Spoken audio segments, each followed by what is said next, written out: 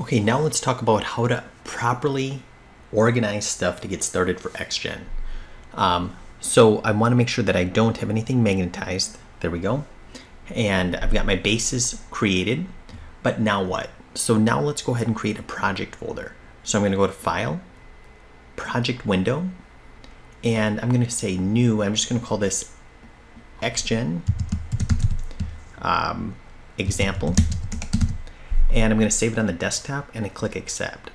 Okay, great. I can see that it's located right here on my desktop. And if I double click on it, it'll open up and it'll have a bunch of folders where things will be saved. Notice there's not an xGen folder right now. When we start the xGen process, it'll actually create an xGen folder. And in scenes, that's where the scenes are going to be saved.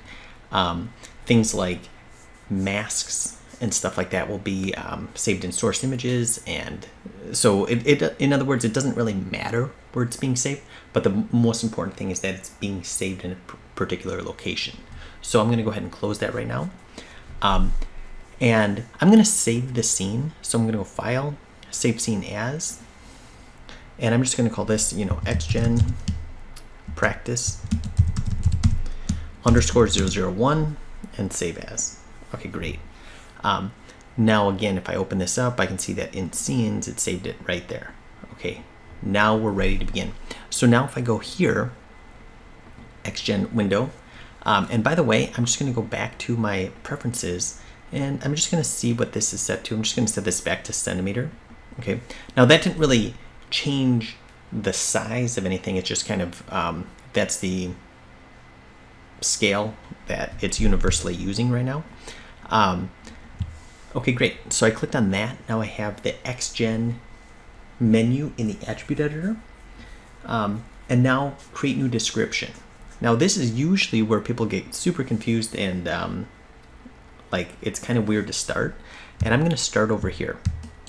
I'm going to start on the head here. So I need something selected. So I'm going to go here and I'm going to say create new description.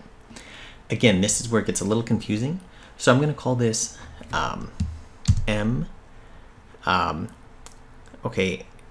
main, so M _ main hair for male, main hair, and I'm going to say create a new collection, and that new collection will be called male. Okay, now I'm going to say how do I want to create it. I want these manual guides that I'll be putting in, that I'll be showing later, and I'll go ahead and hit create. Now what that did is it created something here. It also, if I go in here, created an xGen folder. And in collections, I can see that there's male. Okay, now I'm not going to get into anything over here yet. I'm going to continue kind of setting up my descriptions. So if I go here, I'm going to go to description, create description. And now I'm going to say M eyebrows. And I'm going to say, I want to add that to the male section. And I'm going to, again, have these guides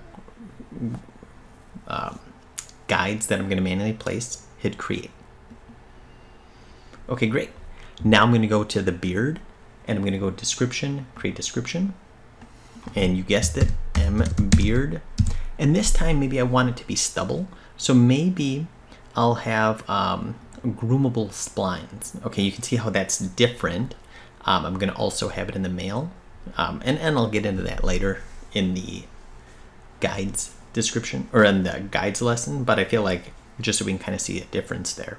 Okay, I'll hit create, and now we'll go over to this one. I'll select this. Again, description, create description. I'm going to have this F main hair for female main hair, and I'm going to say create a new collection, female, and again placing and shaping guides, create, and one more. So I've got to click on this, create description,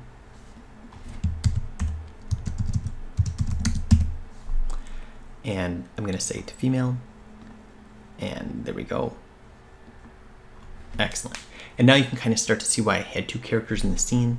I feel like I can see that the male has the mane hair, the eyebrows, and the beard, and the female has the mane hair and the eyebrows.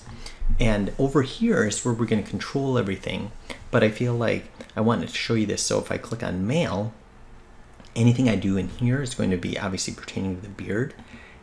Anything I do in here now would be for the male's eyebrows or for the male's mane hair.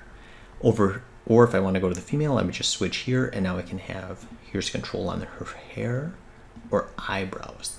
Okay, so I'm just going to set this to male, maybe mane hair, and now that's great.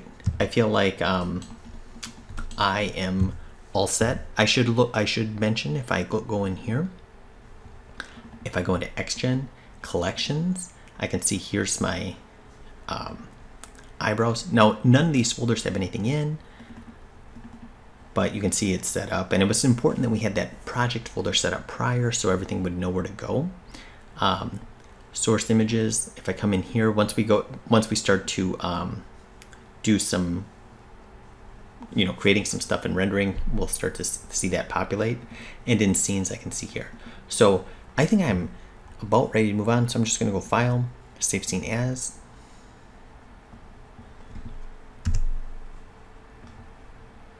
All right, excellent.